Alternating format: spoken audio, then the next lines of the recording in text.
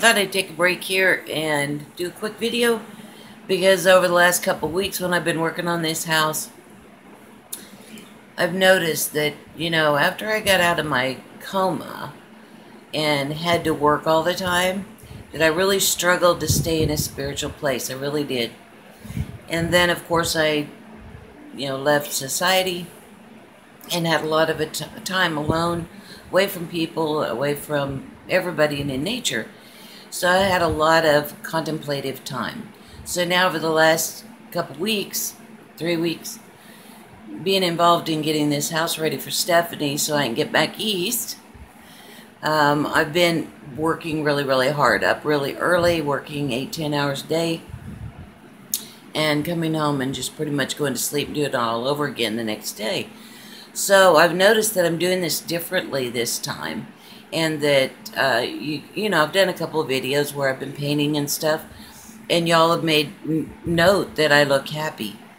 And what I've done differently this time in, oops, hold on a second, let me shut this off.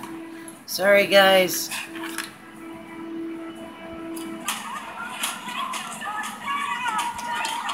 Computer doesn't want to.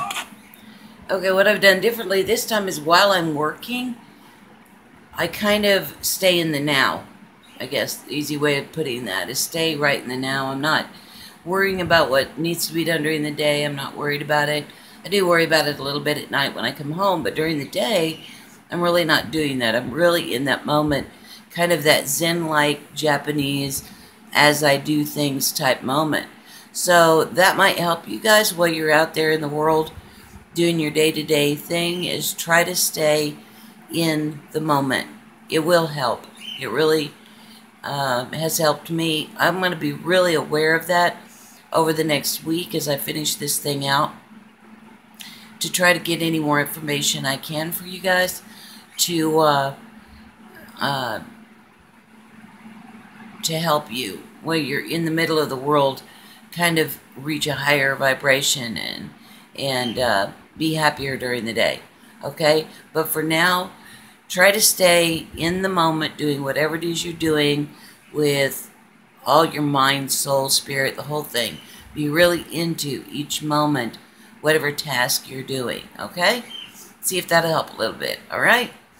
Miss you guys a bunch, and I'll be back soon.